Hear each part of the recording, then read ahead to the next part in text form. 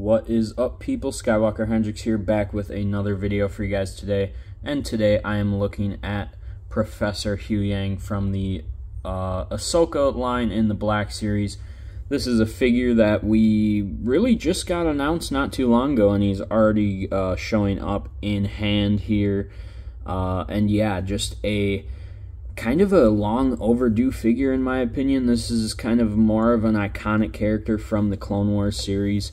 But as we all know, the new media figures, or you know, the kind of new shows get priority in the Black Series, and so we do have Huyang here. So either way, happy to have him finally in the line, and you know, you can throw him on a Clone Wars shelf, you can throw him on an Ahsoka shelf, or you get two and put him on both. So very cool. Let's get this guy open. Alright, and here is Professor Huyang, and this guy looks absolutely amazing, fresh out of the package.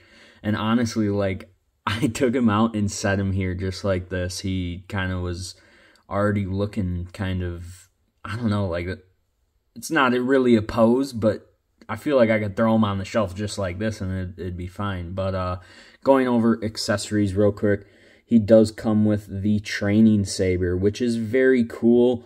Kind of would have liked to see more than one, maybe even just two would have kind of been cool, but nonetheless cool to just have one. We do get his little backpack here with the extendo arms, and I guess they should go this way. And yeah, those are very nice. We have a couple points. Oh, I guess maybe that was the right way then. We do have the extendo arms here, and those do look nice. You can get those out, and he can have extra arms, kind of like General Grievous. And then last but not least, we do have a nice little data pad here. I would have liked to seen just a little, like, a screen printed little, maybe something with, you don't even need to be able to read it, but little numbers and stuff, or I don't know, something, but kind of plain, but I guess you would be seeing it more like that, him holding it. So nonetheless, very cool accessories, and great to see some other things thrown in, because sometimes with these droid characters, you know, they like to just throw the figure in by themselves. But taking a closer look here, this guy does have some very nice paint applications. I can already tell off the bat. His eyes do have a nice, like, gold reflective look, and it just pops. His little, like, headlamp thing looks very nice. And just all the little paint detail, his wires, all the silver bits.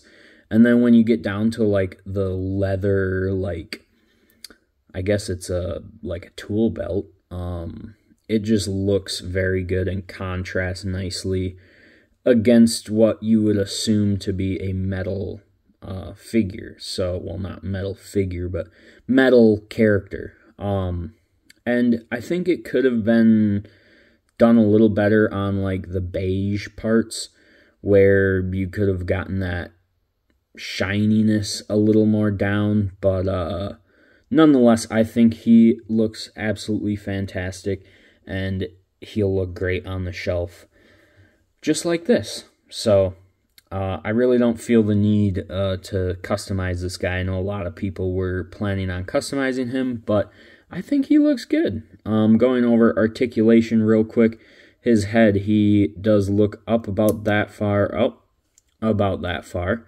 He does look down about that far. Very nice. And he does have some sassy tilt. Of course, you need that sassy Huyang tilt. He definitely liked to talk back in the series, and even in the Clone Wars, he was a little sassy. So his arms do go up about that far. You might be able to push it a little more. I don't want to, because again, with these droid characters, they do have kind of skinny limbs, which means skinny articulation points. His arms do go up about 90, and then he does have swivel there at the elbow as well. His wrist does go back and forth and does swivel also. He does have a ball hinge here down at the waist, and that gives you some very, very nice movement as well. Getting under the skirt here, Huyang's legs do kick up about that far, and back about that far, very nice, and they do go out about that far, and it is that new, kind of an up-close shot of that new, non-swivel, well, swivel, but without the cut, thigh articulation, you could call it. I don't know what to call it. But it doesn't get out a ton, but it does go in quite a bit, and, yeah, I mean, really, like, that's all you really need, and then you get that at the knee, so, like, if you really need to twist his leg, like, you can, and, I don't know, some people act like